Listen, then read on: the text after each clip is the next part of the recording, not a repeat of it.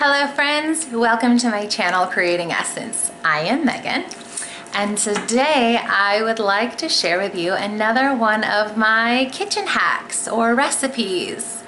Today I'm going to show you how to use your crock pot to make baked sweet potatoes.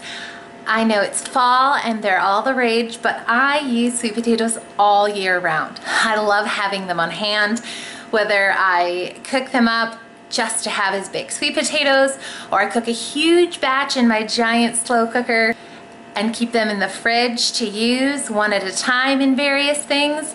They are such a nutrient-dense vegetable and they can be done so many ways. This really is a multi-purpose recipe. All you need for this recipe is a crock pot, sweet potatoes, and water.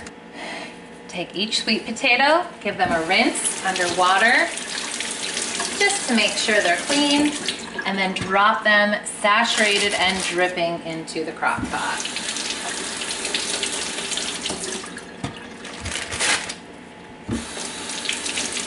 While you're rinsing, you look for any soft spots that might need to be cut out. If you find any, you can cut them out. If not, just rinse and put them in there, totally dripping wet.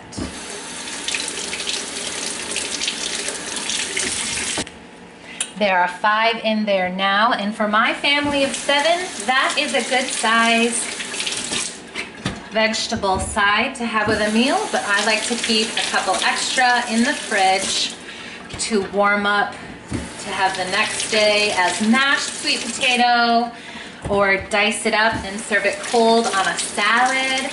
There are lots of ways to use these. So put 4 more in there. You can see they are all nice and wet, but there's no water actually standing in the bottom. And it's full just to the top, so the lid fits evenly.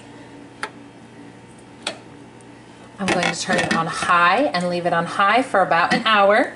After an hour, we'll switch it to low, and we'll let that go for about 2 more hours until each one is nice and soft.